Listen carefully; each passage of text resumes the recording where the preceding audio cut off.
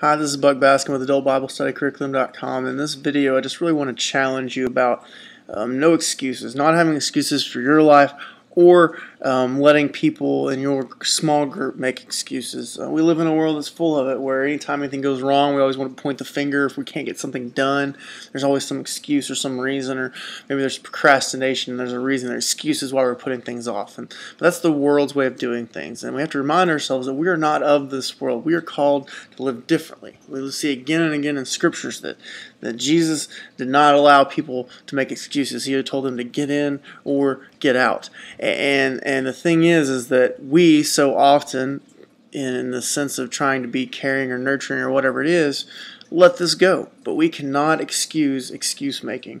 We cannot let people slide. We have to raise the bar in our small groups and in our churches and say there are no excuses. Jesus called us to be all the way in or all the way out, and that's what we expect. And that's the kind of thing that we need to be doing.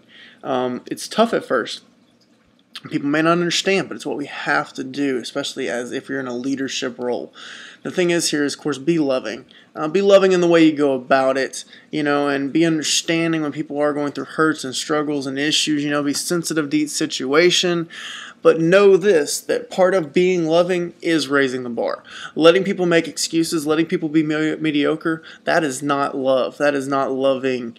Christ loved like no one ever else had or has since, and he never allowed people to make excuses or go halfway. So as you begin to continue to lead your group and your ministries, I want to encourage you to not let people make excuses, and don't let excuses be a part of your life either.